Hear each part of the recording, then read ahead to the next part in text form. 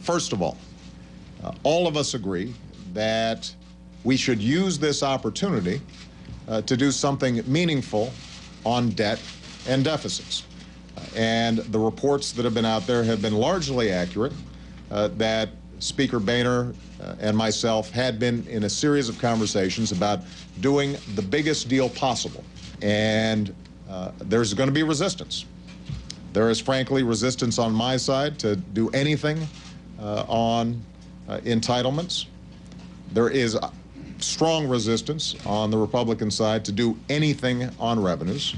I'm happy to consider all options, all alternatives that they're looking at.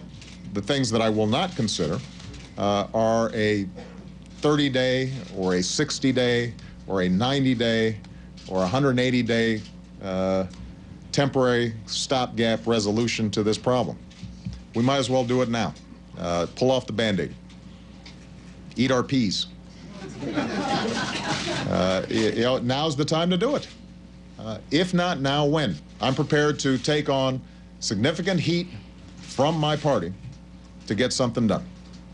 And I expect the other side should be willing to do the same thing if they mean what they say, that this is important. I do not see a path to a deal if they don't budge, period. This is not pleasant. You know, it is hard to persuade people to do hard stuff. My point is that I'm willing to move in their direction in order to get something done. And that's what compromise entails. It's not because I want to raise revenues for the sake of raising revenues, or I've got some grand ambition to create a bigger government.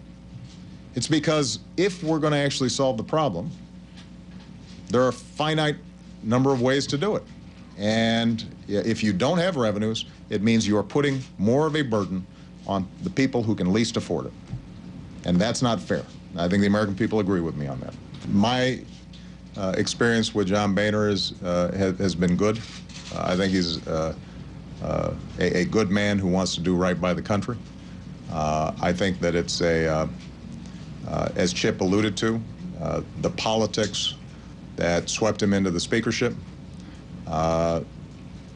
were good for a midterm election. They're tough for governing. So this is not a right or left, conservative, liberal situation. This is how do we operate in a smart way, understanding that we've got some short-term challenges and some long-term challenges. If we can solve some of those long-term challenges, that frees up some of our energies to be able to deal with some of these short-term ones as well. All right? Thank you very much, everybody.